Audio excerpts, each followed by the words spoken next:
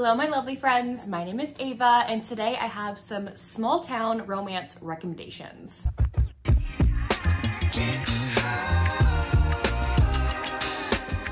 I have previously made another small town romance rec video, so I will link part 1 down below if you want 10 more recommendations. Like many people in romance book world today, I love a good small town romance, but I will say, as someone who lives in a small town, like, they're kind of far-fetched. Like, they're very different than what it's actually like to live in a small town. I kind of suspend my disbelief when I read these books, but it's fine.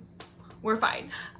So let's get into these small town romances. The first one that I have is a recent read of mine that I absolutely adored. This is Rein Me In by Kayla Gross or Grossi. I don't really know how to pronounce her name. I'm gonna have to look that up. But this is a cowboy small town romance. Oh, it's so good. Our heroine here, her name is Blake, and she is returning back to her small town after 5 years. 5 years ago, her brother ended up passing away and she hasn't really been back since, but her mother was in an accident recently and her leg is in a boot, and so she's gonna move back in with her parents to help take care of her mother as well as take care of the farm that they run. She just expected to stay at home for a few months and help take care of her mother. What she didn't expect was to go to like the country western dancing bar in town and get basically forced to ride the mechanical bull. And she gets persuaded by her brother's best friend. His name is Gavin, and yeah, he was Blake's brother's best friend growing up. And so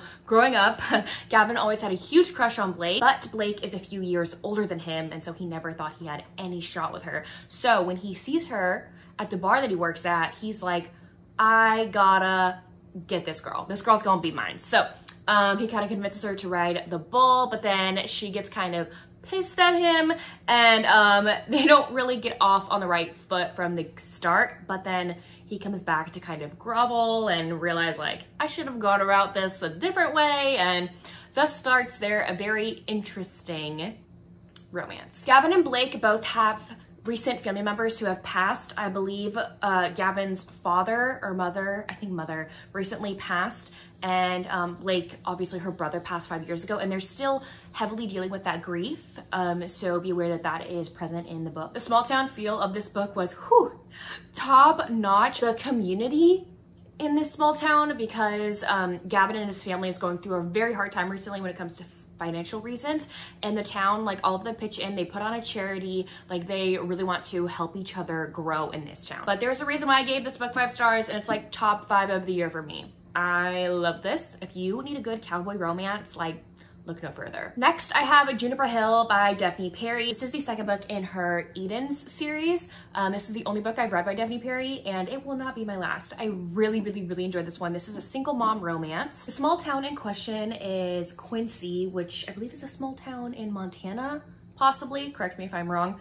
And our heroine in here, the single mom, is Memphis, and she ends up moving to Quincy with her just few-month-old son, Drake. She really wants to move to this small town and just have a better life for her and her son. She ends up getting a job at the, I think it's called the Eloise Inn in this small town, and she does not expect to have to deal with her grumpy landlord of sorts. She's renting out an apartment above this guy's garage, and he is grumpy to say the least. His name is Knox, and his family owns the Eloise Inn. He's actually the chef in the inn as well. He at first isn't too happy about this stunning woman and her very adorable son moving in to his place because he has his own past issues with women. But then one night he goes to help Memphis in the apartment because Drake is up all night crying. He's a colicky baby, and things just turn from that point. I love babies and romances. I love small town romances. I feel like this was just a recipe for an amazing time for me. I really enjoyed this book. Again, you have a great small town feel of like everyone pitching in to help one another, especially this family. This family, I can't wait to read the other books in this series with the family as their main characters, because they just loved this town and they loved the inn. Like, it was super sweet. Next, I have a whole series for you. If you want a whole series, you definitely should check out the Tattered and Torn series by Catherine Cowles. So there are 5 books in this series, and it is complete. Catherine Cowles is kind of the queen of writing small town suspense, romance books. I'm not really a fan of suspense romances, but I feel like Catherine Cowles did a great job with this series. And I'm a very harsh critic when it comes to suspenseful romances, so take with that what you will. All takes place in a town called Wolf Gap. Like, it's a small town called Wolf Gap, so that's where this whole series takes place. So Tattered Stars, our heroine in here, her father abducted this little girl when our heroine was a child, and she ended up riding her horse to the police station to rescue the girl. And ever since then, her father has been put in jail and her family has ostracized her, but then she inherits her family home from her mother. And she ends up moving back to Wolf Gap, and the brother of the little girl that was kidnapped is not very happy about her moving back to this town because he just doesn't want to think about her family because of what her dad did. Then the next book in the series is Falling Embers, which is a brother's best friend, but also friends to lovers because they're friends themselves.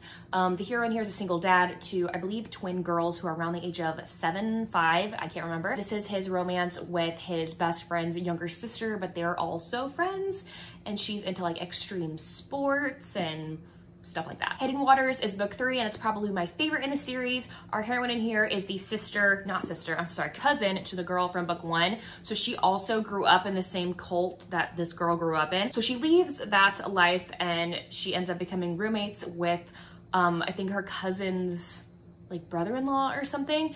And they're like roommates, and he's very gentle and sweet with her. Like, this one is beautiful. Shattered Sea is book 4. Our heroine here, Lakin, deals with chronic pain, and she works at the small town's local gallery. And one day this guy is walking by and sees a photograph in the window and just like needs to have it. It turns out that's our hero, and he is staying in Wolf Gap for a short time to research a movie that he is going to be a part of. He is actually an actor. And the last book in this series is Fractured Sky, which is another favorite. Our heroine in here is the little girl that was kidnapped in book 1, all grown up. And this is her romance with kind of like the town recluse Ramsey, who owns a ranch and trains horses that have been abused. And he is a very, very, very grumpy. I really enjoyed this series. I just went to Book Bonanza and like got my series collection completed, so I'm very happy to have all these books now. But I really enjoyed this series. If you want a good solid small town romance series, you should definitely check this series out. Another series that I recommend is the Chestnut Springs series by Elsie Silver.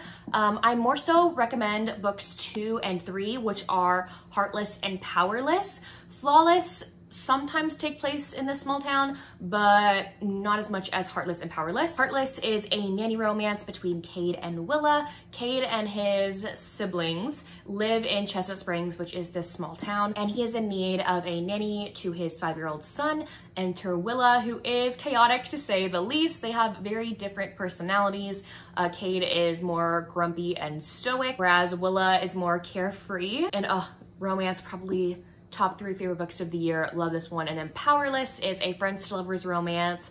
Our heroine in here is like arranged to marry this guy to like form a family alliance for business reasons, but she ends up becoming like a runaway bride with her best friend, and he just happens to be a hockey player and has been in love with her for a while. So both of these books primarily take place in Chestnut Springs. Book 1, Flawless, also takes place in Chestnut Springs, but you have a lot of traveling in that one to bigger cities because the hero in that one's like a bull rider, a professional bull rider. So they do go to a lot of larger towns. Book 2 and book 3 more so have the small town feel, in my opinion. And then I haven't read book 4 yet, so I don't know what the vibe is for that one. Let me know down below if that also is small town vibes. Next is Like You Love Me by Adriana Locke. This is a friends to lovers marriage of convenience romance. Holden and Sophie in here, they grew up together and they are friends, but Holden comes back to the small town that Sophie lives in. Sophie owns an inn in the small town, and Holden moves back to help his grandfather. His grandfather is going on vacation, and he owns the local vet place, and so the hero in here, Holden's also a vet. So he's like, okay, grandpa, go take a vacation. I will run the veterinary clinic for you while you're gone. But they both have things they're struggling with and reasons why they need to get in marriage of convenience. It sounds a little bizarre to them at first, but they go through with it. They get married for their own reasons. I think Sophie needs more money. She needs more financial stability for her inn, or she's gonna lose it. And then Holden, it needs to be more of a family man to this job opportunity that is out there for him that's like his dream job. They obviously did not expect feelings to blossom between the two of them. They're just friends. They grew up together. But once they're married, they're forced into these situations they never really thought they would have to be in, and they end up developing feelings for each other. This one was super cute and very underrated if you want a underrated small town romance. Next, I have Work For It by Talia Hibbert. Yes, Talia Hibbert has written a small town romance. I feel like a lot of her books, if not all of her books, besides this one, takes place in a major city. This is the romance between Griffin and Keynes. You've met Keynes like in the previous books in the series, but Keynes is going through some stuff. He is not doing great, so he's like, I need to just forget the world and go to the middle of nowhere and forget my troubles. So he ends up in this small town. I don't know what the name of the small town is, but he goes to this village to kind of like feel free and ends up wanting to like locally work at the like orchard nearby, and there he meets Griffin. But he actually met Griffin a few days before at a bar, and they had this hot and heavy time together in the back alley, but it kind of triggered Keynes in a way he never thought possible, and so he ended up voicing his frustrations out on Griffin instead, this big burly giant of a man. And so they don't really end up on the right foot, okay, when they start working together. But the two of them are so stinking cute, especially Griffin. Like Griffin, oh, he's such a gentle giant, and he makes these delicious treats for the orchard too. I love him so much, and the way that he and Keynes like grew together. These two characters were super vulnerable with one another. I will say the small town aspect in here wasn't my favorite, because this is the small town where you have like a lot of judgy people, because Griffin grew up in this small town and his mother ended up committing suicide, and his fellow neighbors end up judging him hardcore about it and have all these rumors about him and his family. But the good people in the town do make themselves known, so just be aware of that. Next one that I have is Delilah Green Doesn't Care by Ashley Herring Blake. You wouldn't think that this is a small town romance. I don't think people know this, but it is. Our heroine here, Delilah, ended up growing up in this small town and was ostracized by a lot of people in the town because of the way she acted and the way she looked and her independence. She's now all grown up. I think she lives in New York City, and she is quite an up-and-coming photographer. And she ends up getting hired to work as a photographer for her stepsister's wedding. She doesn't really get along with her stepsister, but she's gonna do it anyway. When she comes back into town, she bumps into her stepsister's best friend, Claire. And from the moment they glimpse eyes, once again, all these years later, they cannot stop thinking about each other, and it's so stinking cute. But there are a few things that are in the way of them being together, a few roadblocks, if you will. So it was highly entertaining, and I stinking love this book. Like it's a little thick, but like the audiobook is totally worth it. And again, you have those small town characters that are quite judgy, but again, good apples of the town end up making themselves known in the best way possible. Lastly, I have two Brittany Cherry books. Brittany Cherry writes a lot of small town romance, and I think she does it really well. So the first one is Disgrace, which unfortunately is another small town romance where like I wanted to like beat the crap out of these people in this town because they were so stinking mean.